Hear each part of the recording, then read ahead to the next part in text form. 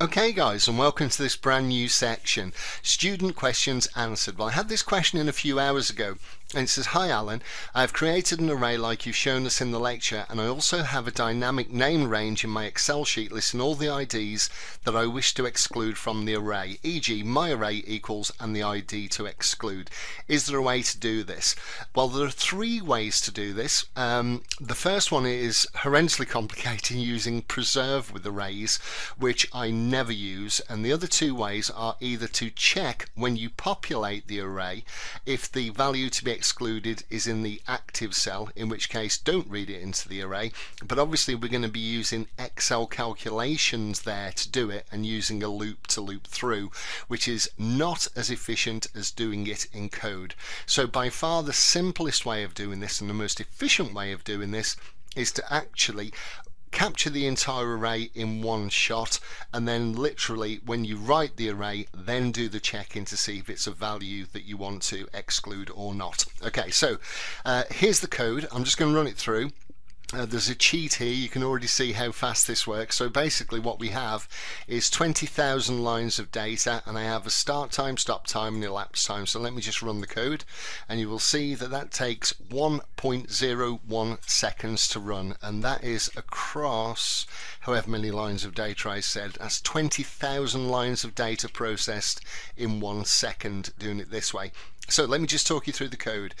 Here I've set up the variable, so I have my array as variant, declaring the array. The row count captures the row count in here. Now obviously this is going to capture the maximum number, so it's going to capture 20,000 lines of data, and because we have exclusions that's going to be bigger than we want it to be, but we also know it's never going to be bigger than the number of entries in this column, so that's going to work perfectly fine. And as I say, it runs through in 1 second anyway. And then we have a write loop for a loop that we're going to use to write the data. Now here I have turned the application screen updating off. Obviously I've tested the code before I did this, and then to make it even faster I have turned off Excel's built-in automatic calculations. It is critical you turn this back on at the very end of the code.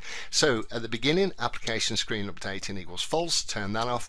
Application.calculation, Excel calculation manual. That stops Excel doing any calculations.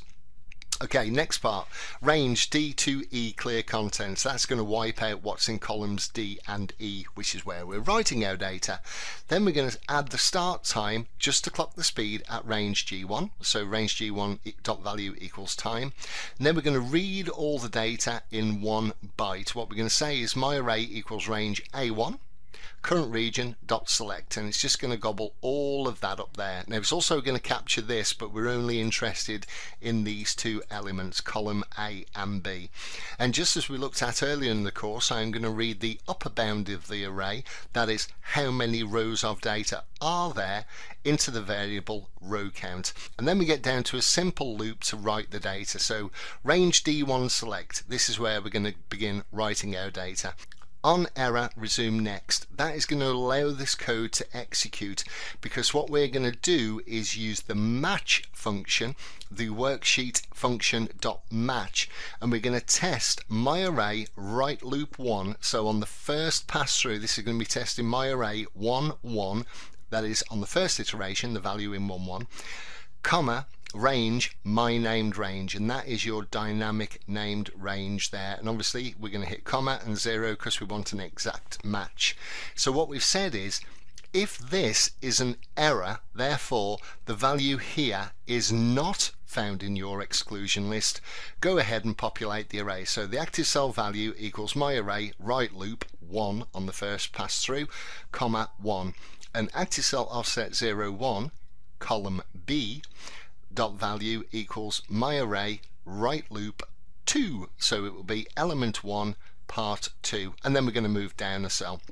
So if we do not find a match, if this function here, the worksheet function match, looking at your named range, returns an error, then we want to write what is in the array. Otherwise do nothing and then just go through. So we're turning off the error trapping here and we're turning it back on once this loop has completed.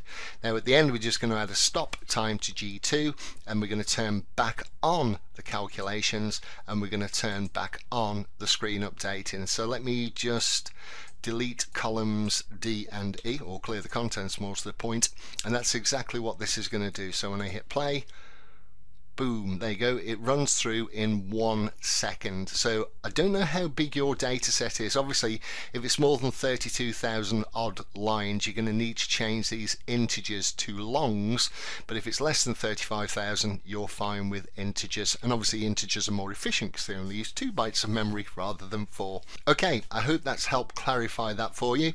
You can find this file as a downloadable resource from this very lecture, so you can have a play around with it. Hopefully that helps. Any more questions, just let me know. Thanks very much.